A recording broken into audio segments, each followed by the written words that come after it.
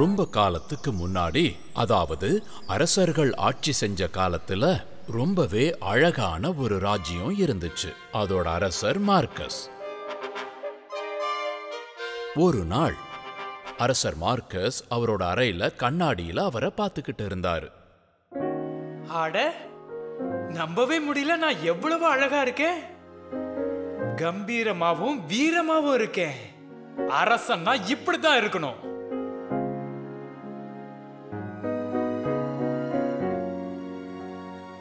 என்னை விட அழகான அரசர்கள் இருக்காங்களான்னு தெரிஞ்சுக்க என்னுடைய வீரர்களை உலகம் முழுவதும் தேட சொல்ல போறேன். அவரை நினைச்சு அரசர் பெருமைப்பட்டாரு. அரசருக்கு ஆணவம் அதிகமாயிடுச்சு. இது நல்லதுக்கே இல்ல. இவருக்கு ஒரு பாடம் கத்து கொடுக்கிறேன். அந்த குட்டி தேவதை ஒரு மாயாஜால மந்திரத்தை சொன்னான். அச்சச்சோ, என்னது இது? அரசனான எனக்கு ஏன் இப்படி நடந்துச்சு? எனக்கு எனக்கு திடீர்னு கழுத காதுகள் எப்படி முளைச்சுது? அரசர் கவலைப்பட்டாரு. வீரர்களே, உடனே நாவிதனை தனியா என்னுடைய அறைக்கு வர சொல்லுங்க. ஒரு நாவிதர் வந்தாரு.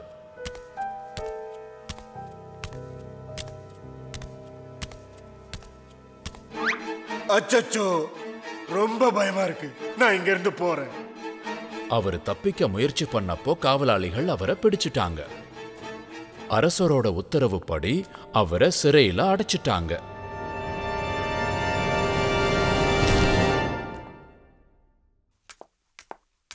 அதுக்கப்புறம் வந்த எல்லா நாவிதர்களும் அரசரை பார்த்து பயந்தாங்க. அரசரோட உண்மையான உருவத்தை பார்த்ததால எல்லாரும் சிறையில் அடைக்கப்பட்டாங்க. கடைசியா ஒரு நாவிதர் வந்தாரு. அவர் பேரு பிரைன். அரசரை சந்திக்க போறாரு.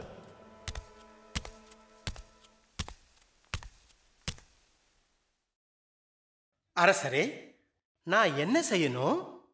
நீ வேலை தொடங்கறதுக்கு முன்னாடி நீ இப்ப பார்க்க போறத பத்தி யாருக்கு எதுவும் சொல்ல மாட்டேன்னு எனக்கு வாக்குறுதி கொடு. என் மேல சத்தியம், நான் யார்கிட்டயும் சொல்ல மாட்டேன்.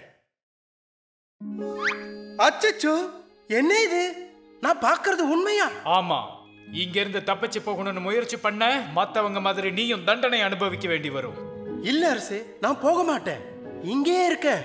அப்ப சரி, என்னுடைய கழுது காதுகளை மறைக்கிற மாதிரி உடனே செயற்கை முடிய செஞ்சு கொடு. அரசரோட உத்தரவுப்படி அந்த நாவிதர் அரசருக்கு ஒரு டோப்பா முடிய தயார் பண்ணி கொடுத்தாரு.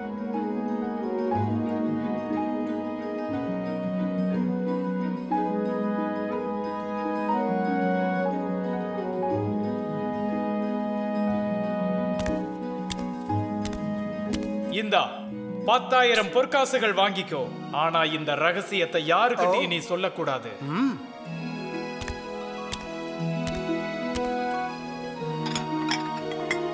பிரைன் வீட்டுக்கு வந்துட்டாரு. அரசர் உங்களை எதுக்காக கூப்பிட்டாருங்க? வேண்டாம், என்கிட்ட அத பத்தி எதுவும் கேட்காத அப்படின்னு பிரைன் சொன்னாரு. அரசரோட ஒரு ரகசியம் எனக்கு தெரியும், ஆனா அத பத்தி நான் யார்கிட்டயும் சொல்லக்கூடாது. ஆனா என்னால சொல்லாம இருக்க முடியலையே. நீங்க கவலைப்படாம இருங்க, உங்களுக்கு ஒரு நல்ல யோசனை சொல்றேன்.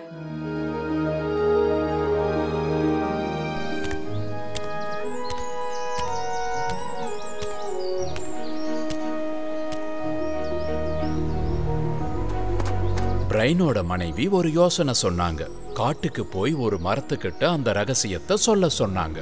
நம்ம அரசருக்கு கழுத காது இருக்கு. பிரைன் நிம்மதியா அங்கிருந்து போயிட்டாரு. கொஞ்ச நாளைக்கு அப்புறம்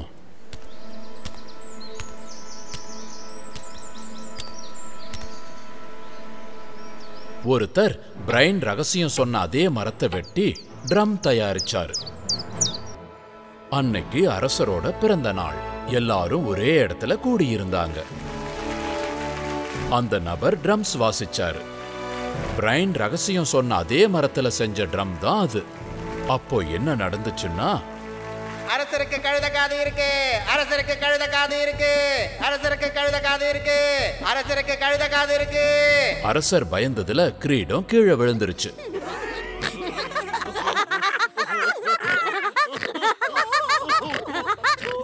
அரசர் ரொம்ப தூரமா காட்டு பகுதிக்கு தப்பிச்சு போயிட்டாரு.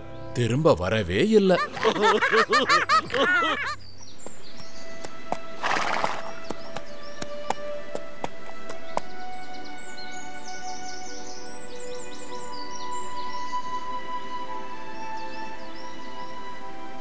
அழக விட அறிவு தான் முக்கியம்னு அன்னைக்கு அவரு உணர்ந்தாரு.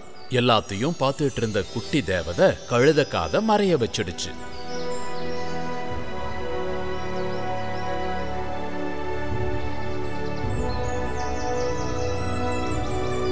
ரொம்ப நாள் கழிச்சு அவரோட காவலாளிகள் அரசர் இருக்கிற இடத்தை கண்டுபிடிச்சிட்டாங்க. அவரை ராஜ்யத்துக்கு கூட்டிட்டு போனாங்க. குழந்தைங்களா, நாம இந்த கதையிலிருந்து என்ன கத்துக்கிட்டோம்? மார்க்கஸ் அரசர் தன்னோட அழக நினைச்சு கர்வமா இருந்ததால குட்டி தேவதை அவருக்கு ஒரு நல்ல பாடத்தை கத்து கொடுத்தாங்க. ஞாபகம் வச்சுக்கோங்க குழந்தைங்களா, அழக விட அறிவுதான் உயர்ந்தது. இன்னும் நீங்க நிறைய கதைகளை பார்க்கணும்னு ஆசைப்படுறீங்களா? அப்ப உடனே இந்த சேனலை சப்ஸ்கிரைப் பண்ணுங்க. நண்பர்கள் குடும்பத்தாரோட சேர்ந்து மேஜிக் பாக்ஸ் உடைய வீடியோ பார்த்து மகிழுங்க. மேஜிக் பாக்ஸ் தமிழ், சந்தோஷமா பல விஷயங்களை கத்துக்கக்கூடிய களம் தான் இது. சப்ஸ்கிரைப் பண்ண மறந்துடாதீங்க.